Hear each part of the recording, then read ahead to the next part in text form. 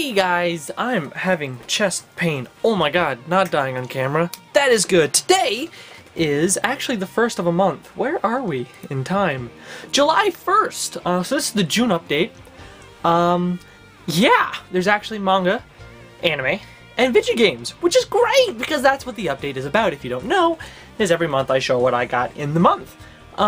So yeah, a lot of cool things here. Things I think are cool anyways.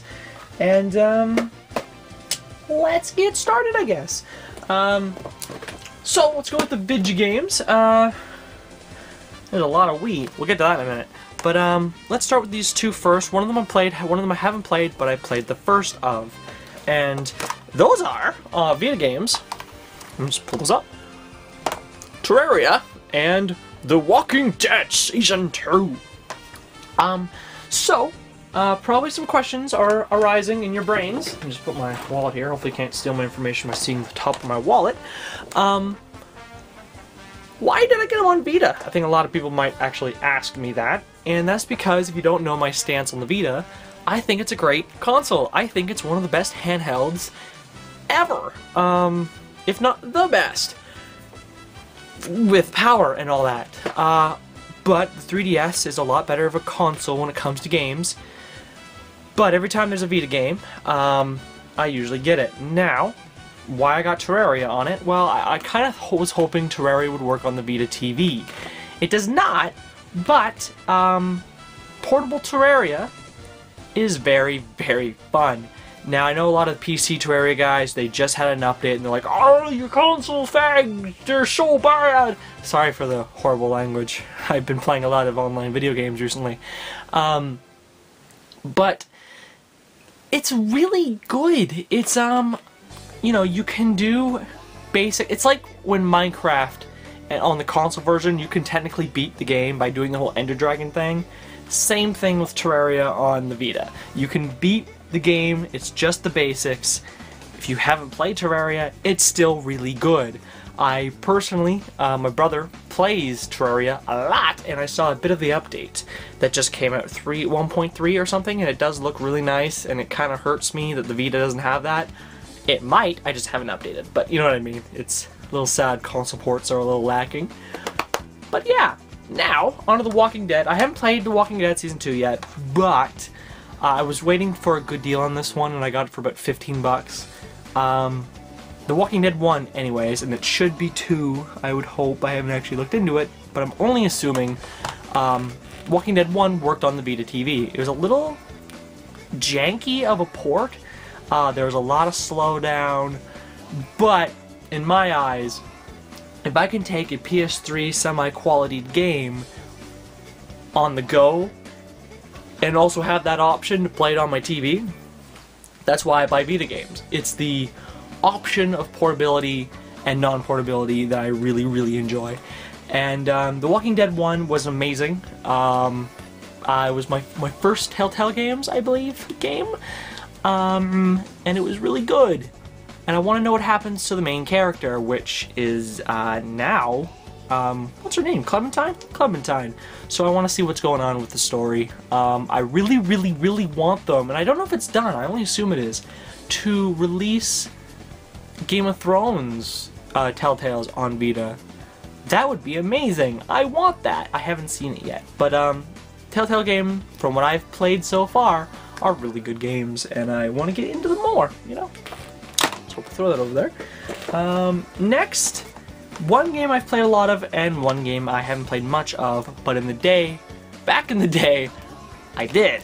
And that is, we got Deadpool on PS3, and we got Hitman, the HD collection on PS3. Now, Deadpool, I'm just gonna take my sweater off. Why am I doing a video in front of a spotlight with a sweater in the middle of summer? There we go.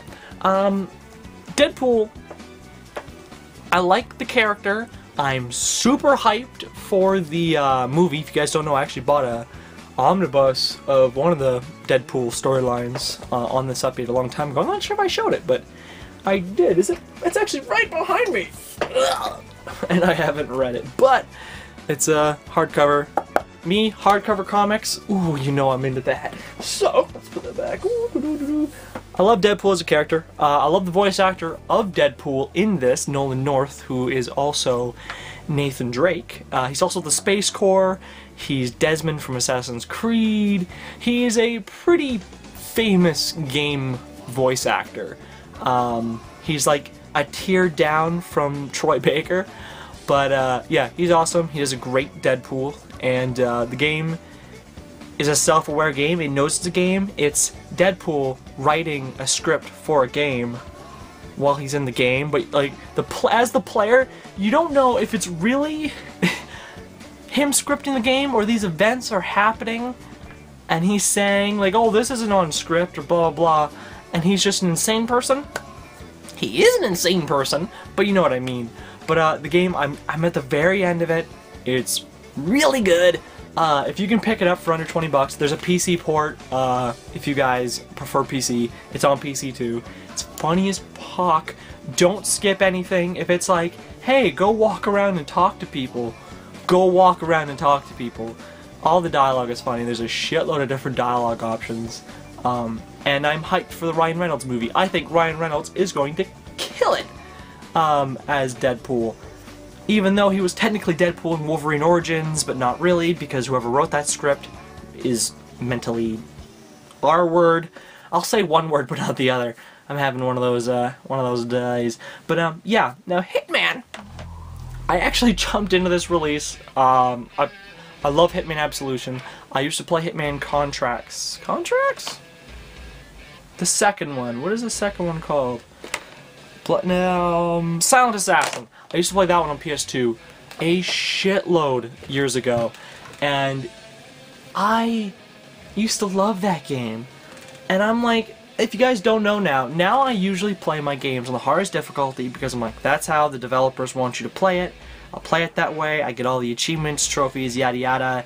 It feels great. And I'm like, I'm going to do that with Hitman, and I'm going to start it with Hitman 2 Silent Assassin. And I do the first mission. If you've ever played the game, it's a classic in all the games where it's you start off trying to get the mobster's house, and there's the mailman and the flowers and the grocery car and all that. And on the hardest difficulty, it's literally impossible. I'm gonna have to watch a video on how someone does it, because to me it feels literally impossible. And then you go to normal, and then it becomes a gun game, and you're like just taking everyone out. So the difficulty is a little spiked. I know in the original there was a cheat. Any map you load, you do the cheat, and it would automatically finish the level. Like, you know, cheat done, cheat done, cheat done, and you could just do that at the beginning of every level. And when you beat one of the levels in Silent Assassin on the hardest difficulty, you unlocked a gun. Usually the guns were really cool, like sawed-off shotgun and like silence this and that, yada yada. I want to know if that code still exists in the code, like up in the game. I haven't looked into it. If you can, I just go through the entire game, do the code, get all the weapons, then play the game on the hardest difficulty, like normal, just for fun, you know. I'll have to look into that. But yeah, 2 games. Gotta say, the game hasn't aged well, Silent Assassin, but it being in like HD-ish with widescreen, it's really cool for nostalgia reasons. But yeah, those are my PS3 games I got this month. Yeah, there's a bunch of Wii games here. None of them are super important to talk about in length, so I'm just gonna show them real quick. I might just spoil what I got from Manga. Whoopsies. We'll get into that in a second. But a bunch of Wii games here. Almost all of these I got for $1, except for one of them, and we'll get to that one last. I haven't played it yet. I haven't played technically any of these copies of anything here, but I will show them. First off, AC/DC Live Rock Band Track Pack. I had this on 360. It was $1. I didn't buy it. Someone else did for me. AC/DC, great band. Yes, I know. It might sound weird to me, a guy like me saying AC/DC is great, but my favorite band is System of a Down, so yes. But yeah, track pack, whatever. Cool, $1. I have it on 360. I played that. Used to love it back in the day. Avatar: The Burning Earth. I like the idea of Avatar. I've tried to watch it, the Avatar Last Airbender, and I can't get into it. I have it all. I really, really want to watch Legend of Korra. I have a weird thing for that character. Not getting into that, but I really want to watch that. But I'm afraid what the voice of Korra will sound like. You know, I'm having weird issues in my head, but it doesn't matter. The game looks cool. I don't know if it's a fighter or an adventure, but for $1, I was gonna pick it up. Another game for $1, Donkey Kong Barrel Blast. It's a goddamn Donkey Kong game. You know it's worth more than $1, so why not? I'm not sure quite what this game is. Oh, it's a racing game? It's a fucking racing game? Sorry. I didn't even know that it was a racing game. I might have to throw that in my Wii U soon. Just to look at it. Okay. We'll do that one last, but is it the game make it in there? Yeah, okay. I haven't even checked if half these are in there when I got them. Next game $1, Ghost Squad. I remember way back in the day there was a bargain bin and I saw this game. And I'm like, that looks amazing. Now you gotta remember 2007 ish. I don't even know when this actually came out, but it would have been around 2006. Sorry, 2006. That was 10 years ago almost, and I'm 23, so it would have been 13-ish. So yeah, but I thought this looked goddamn awesome. But on the back here, I guess there's unlocks, and you can unlock like extra costumes like panda suits and like funny stuff. And it's like a Rails arcade shooter or something. It looks fun. I should throw it in my Wii U, because Wii U has backwards compatibility now, if you didn't know.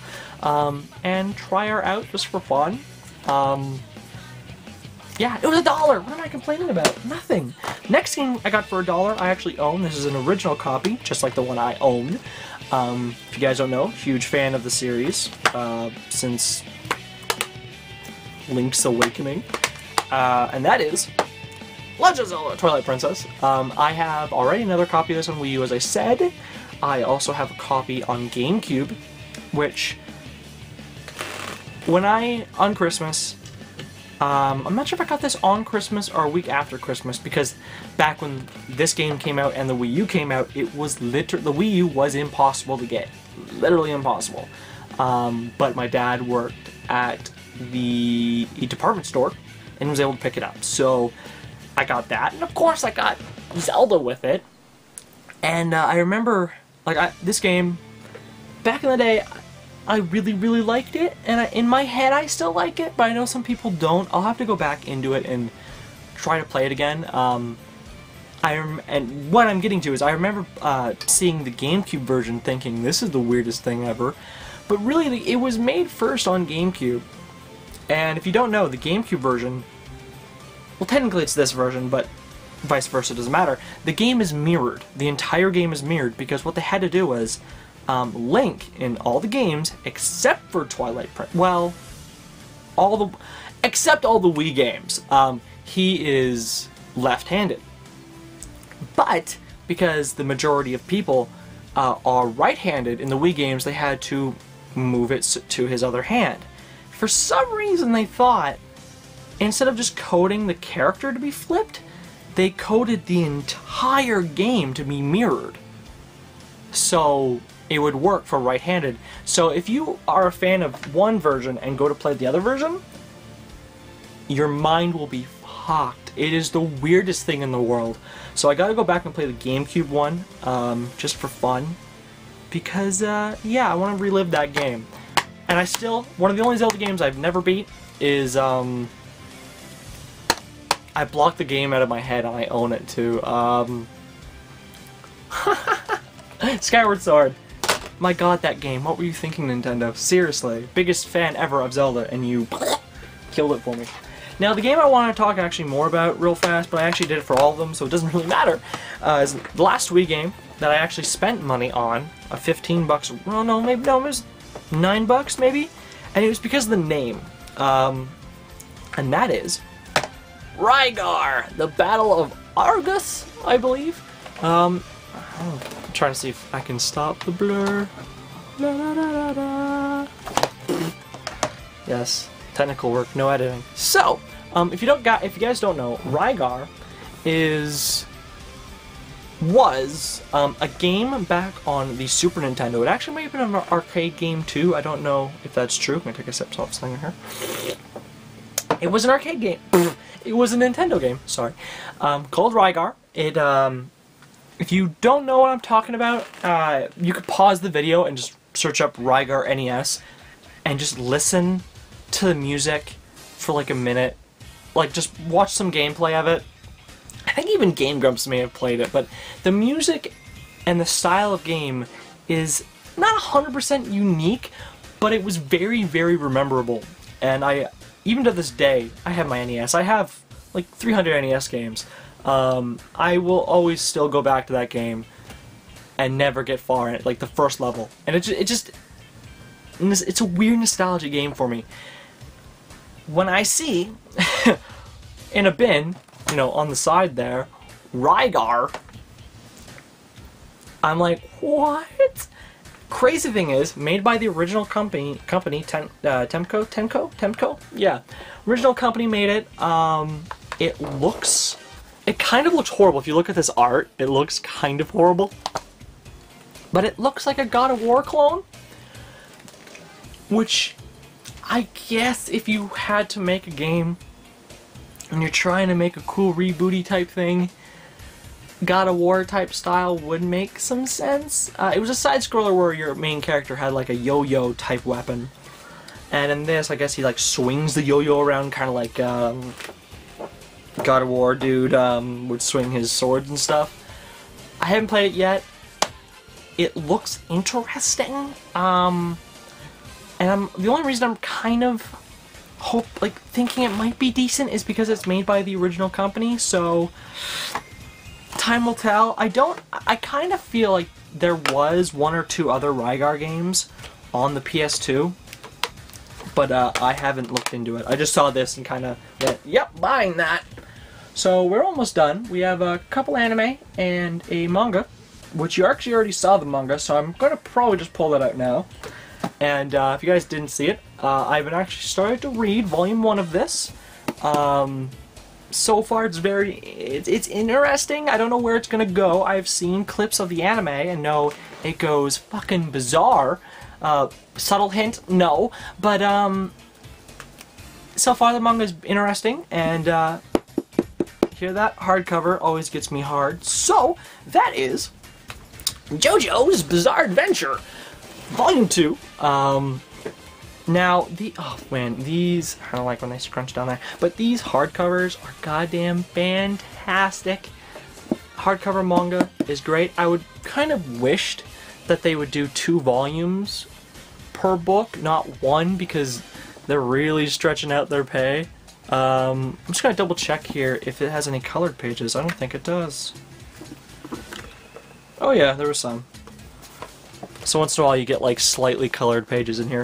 But was that JoJo dead? I'm not even gonna think about it. But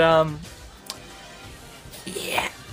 Blood Part 1 Phantom Blood Volume 2. Sorry, reading something going, did I mess up? Don't think so. But yeah, it's really old. Hardcover is great. It looks great. The manga was done, I think, in the 80s, so of course it's dated looking. But you might be thinking, like, why get these stupid fancy hardcovers when you could get those soft covers from like 10 years ago by Viz? Well, if you didn't know, their Volume 1 of the original release that Viz was doing years and years and years ago is actually the 3rd arc of the original story, and they started releasing them down here way already into the series, skipping all the beginning, just so people who I guess maybe were watching something, or people who were into the series could start off in the middle instead of the, I don't know. Either way, these hardcovers are the beginnings of the story, and not like halfway through the damn thing. So that's what I've read. So I'm getting these hardcovers. They're released every 3 months, like basically every manga down in English, you know. So yeah, there's that. So into the anime. nothing super great here, but most of it was actually dirt cheap, so that's why I got them. Now, the first one, if you've been on my channel for a very long time, you might remember a couple rants I may have posted and then deleted, where, and I don't know why I'm so full of myself, people have been around that long, but where there was a company called Thrift Books who would say something is working, like it's acceptable, it works, it has this and that, and then I get it and it is the worst thing I've ever seen in my life in condition wise. Well, I found out they changed their name on Amazon, and I forgot what the name is now, but it's a different name, same exact seller, because they're oh, actually I can prove it's the same seller. I'm not sure if you guys can see that. Why won't you focus? Thrift Books is on the side, but that's not what, let me just see if it'll focus back, there we go. That's not, well, you guys see what it is, but that's not where I bought it from, but it is Love Hina. Yeah, I got it for like $7 after it was done, and it is not sure if you guys can see that. Haven't cleaned it or anything, but I'm pretty sure these will never run, even though it said they were in working condition. Also didn't say anything about it being a printed copy and not the original. Those aren't stickers, by the way. That is on it. That's not a sticker either. Yeah.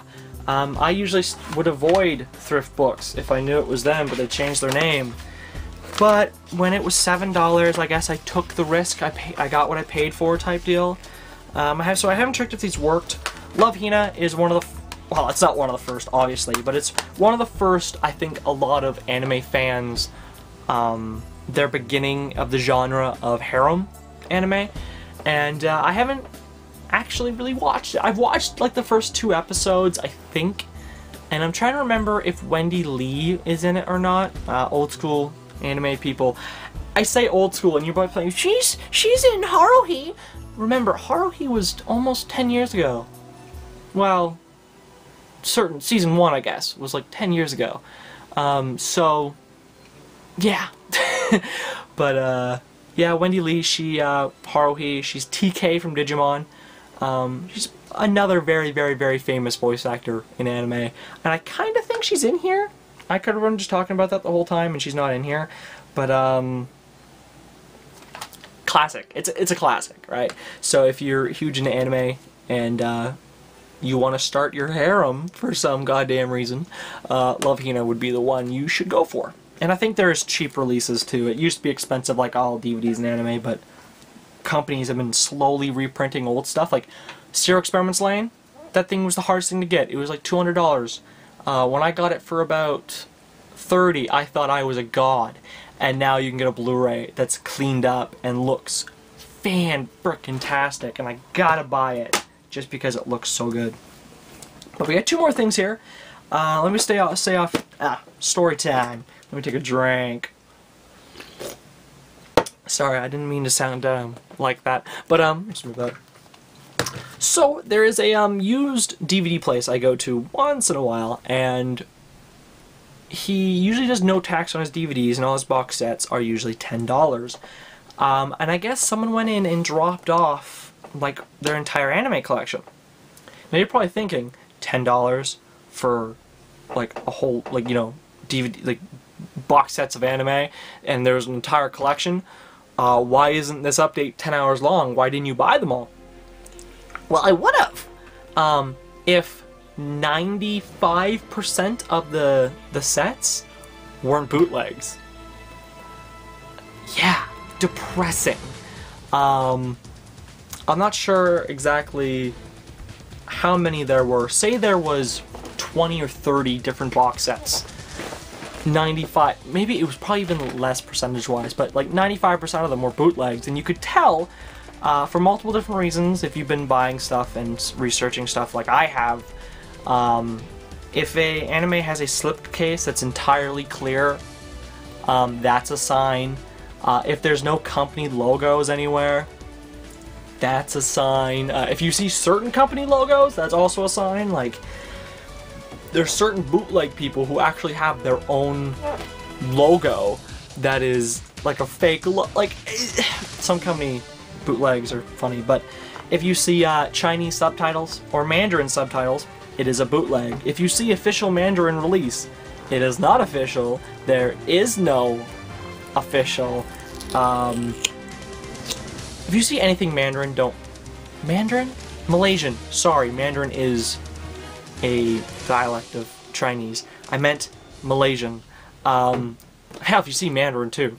But if it's Malaysian, an official Malaysian product of Malaysia, it's fake. There's only 1 or 2 companies that I know of from Malaysia that are real, and I don't know them out of the top of my head, but just do your research, guys, if you're going to buy anything on like eBay or anywhere sketchy. But out of all those sets, I found 2 sets. They were $10 each. I don't know anything about them, but they look like they're old. I know this one is out of print, so yes. And the first one is, can't pronounce it, Jubei-chan the Ninja Girl. The Secret of the Lovely Eye Patch. This sounds horrible. I've never actually read the title. So this is, and if you didn't know, a Bandai release. If you see a Bandai release anime in the wild, guys, for really cheap, buy it. Don't care if it's horrible, buy it, because Bandai is long gone when it comes to anime releases. Like, they had Gurren Lagann, right? Don't be mad how I pronounced that. But, I believe it was Aniplex bought the rights to Gurren Lagann, and they released it for $500? Yeah, on Blu-ray? No dub? So, yeah, you see Bandai, you buy. But this is nothing, I don't think, too special, just one of those huge boxes that need to be half the size releases from Bandai. And also, the other one I picked up, which sounds familiar, but once again, another company. This could be hentai for all I goddamn know. But, if I don't throw it, Rune Soldier. Name sounds very familiar. I personally don't know what it is, but it is an ADV release. Once again, ADV is long gone. ADV actually went under because of, how can I say it nicely, douchebags who never buy anime. They went under because no one was buying their stuff. Rant for another day. But, yeah, this is a chipboard release. Fantastic. Like, you know, art on each disc. These releases I love. You don't see them anymore. Like, you do see chipboard releases, but they're usually cheaper and they're not as nice. I think the latest one I've even pre-ordered Season 2 of is the Sailor Moon one. But those are expensive as all hell. But they release, there's a huge release schedule between each one, so if you save up $1 per day, you know, you'll have enough for the release when it comes out. But, yeah, Rune Soldier, don't know anything about it. It says 14A, so it can't be hentai, which is good. So, yeah, that is what I got this month. That is the update. I thank you for watching and all that junk. My camera's probably going to turn off in about a minute 10. So, thank you. Comment, rate, subscribe if you guys got anything really cool or wondering if I'm getting anything. Write her in the thing and say hey. Facebook, I write if I watched something, if I played something. Usually if I complete something, I will post on it so you guys can be up to what I've been doing. And, yeah. Thank you.